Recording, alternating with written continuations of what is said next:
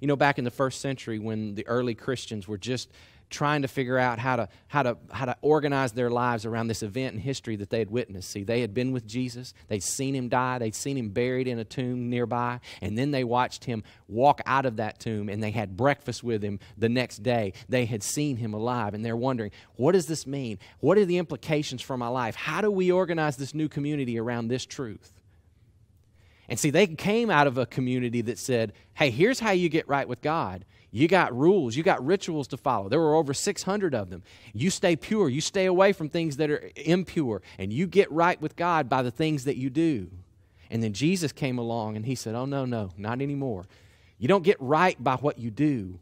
You don't get right with God by what you do. You get right with God by believing and trusting in me and what I have done for you.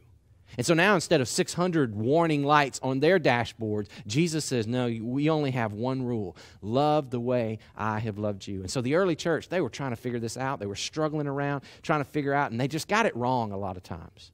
And so the Apostle Paul comes in and he writes a letter to one of these struggling churches. It's the book of 1 Corinthians in your Bible. And he spends about 12 chapters telling them how they've got it wrong, about how they've messed up their church services and what they've taught, and they've messed it up morally and all that kind of stuff. And then he comes to a point in his letter where he makes a transitional statement. I'll read it to you. He says this. He says, but now let me show you a way of life that's best of all. In other words, he says, let's cut through the details. Let's talk about what really matters. And then Paul goes on to write what has become one of the most famous chapters in all of the Bible, 1 Corinthians 13. He says, if I could speak all the languages on earth and of angels, but I didn't love other people, I'd just be a noisy gong or a clanging cymbal.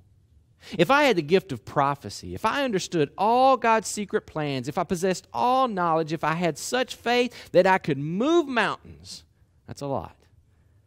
But I didn't love others, I'd be nothing.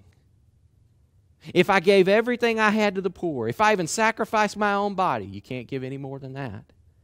I can boast about that, but if I didn't love others, I gained nothing. Paul says everything that we typically use to measure our level of growth and maturity as Christians, it's worthless if it does not lead to love. It's nothing. He even goes on. Look at this next verse. He says, look, when I was a child, I spoke, I thought, I reasoned like a child. But now that I'm grown up, he says, I'm putting the childish things behind me. In other words, he's saying, if you want to be mature, if you want to grow into a spiritual adult, this is the way. Not all the religious trappings that we use to make ourselves feel righteous and soothe our conscience. No. Jesus said, I only have one commandment. You ask this question, what does love require of me? And just do that. Because with that, nothing else without that, nothing else matters.